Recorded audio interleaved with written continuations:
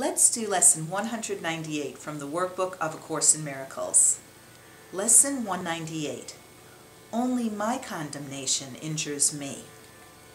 Only my condemnation injures me. Injury is impossible. And yet, illusion makes illusion. If you can condemn, you can be injured. For you have believed that you can injure, and the right you have established for yourself can now be used against you, till you lay it down as valueless, unwanted, and unreal. Then does illusion cease to have effects, and those it seemed to have will be undone. Then are you free, for freedom is your gift, and you can now receive the gift you gave. Condemn, and you are made a prisoner. Forgive, and you are freed. Such is the law that rules perception. It is not a law that knowledge understands, for freedom is a part of knowledge.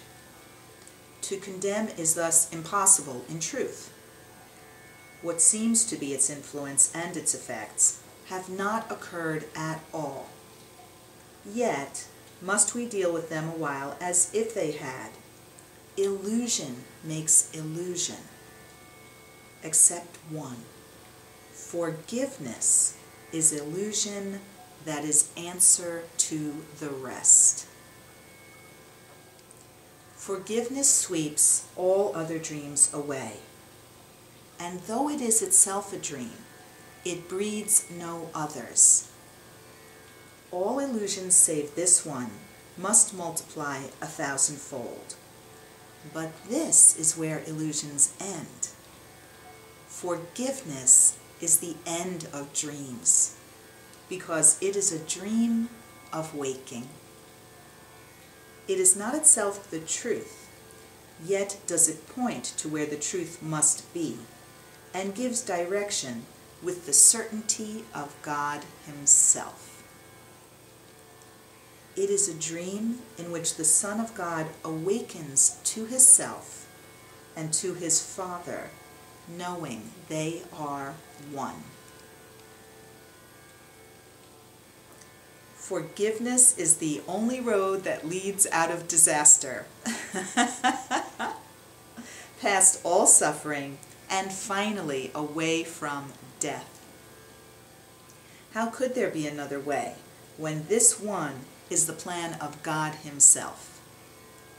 And why would you oppose it, quarrel with it, seek to find 1,000 ways in which it must be wrong, 1,000 other possibilities? Is it not wiser to be glad you hold the answer to your problems in your hand?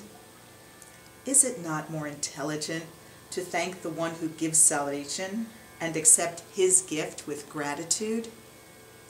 And is it not a kindness to yourself to hear His voice and learn the simple lessons He would teach, instead of trying to dismiss His words and substitute your own in place of His? His words will work. His words will save. His words contain all hope, all blessing, and all joy that ever can be found upon this earth. His words are born in God and come to you with heaven's love upon them. Those who hear His words have heard the song of heaven. For these are the words in which all merge as one at last. And as this one will fade away, the Word of God will come to take its place, for it will be remembered then and loved. This world has many seeming separate haunts where mercy has no meaning and attack appears as justified. Yet all are one. A place where death is offered to God's Son and to His Father. You may think they have accepted, But if you will look again upon the place where you beheld their blood, you will perceive a miracle instead. How foolish to believe that they could die. How foolish to believe that you can attack. How mad to think that you can be condemned and that the Holy Son of God can die. The stillness of yourself remains untouched. Untouched by thoughts like these, and unaware of any condemnation which could need forgiveness. Dreams of any kind are strange and alien to the truth. And what but truth could have a thought which builds a bridge to it that brings illusions to the other side? Today, we practice letting freedom come to make its home with you. The truth bestows these words upon your mind, that you may find the key to light and let the darkness end. Only my condemnation injures me. Only my own forgiveness sets me free.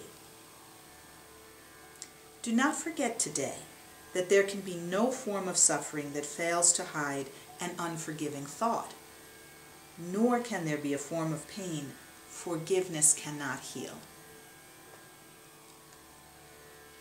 Accept the one illusion which proclaims there is no condemnation in God's Son, and heaven is remembered instantly. The world forgotten, all its weird beliefs forgotten with it, as the face of Christ appears unveiled at last in this one dream. This is the gift the Holy Spirit holds for you from God your Father. Let today be celebrated both on earth and in your holy home as well. Be kind to both, as you forgive the trespasses you thought them guilty of, and see your innocence shining upon you from the face of Christ. Now is there silence all around the world. Now is there stillness, where before there was a frantic rush of thoughts that made no sense. Now is there tranquil light across the face of earth, made quiet in a dreamless sleep. And now the Word of God alone remains upon it. Only that can be perceived an instant longer. Then are symbols done, and everything you ever thought you made completely vanished from the mind that God forever knows to be His only Son. There is no condemnation in Him. He is perfect in His holiness. He needs no thoughts of mercy.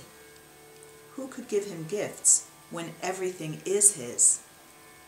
And who could dream of offering forgiveness to the Son of sinlessness itself, so like to Him whose Son He is, that to behold the Son is to perceive no more, and only know the Father?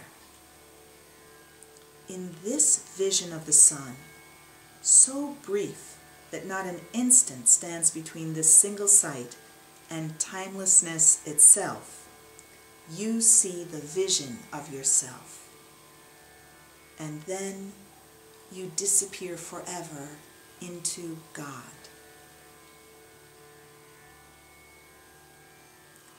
Today we come still nearer to the end of everything that yet would stand between this vision and our sight. And we are glad that we have come this far, and recognize that He who brought us here will not forsake us now. For He would give to us the gift that God has given us through Him today. Now is the time for your deliverance. The time has come. The time has come today. Lesson 198. Only my condemnation injures me. If you'd like to read my commentary this year on the workbook, go to amytorresasim.com and read Amy's blog. Namaste.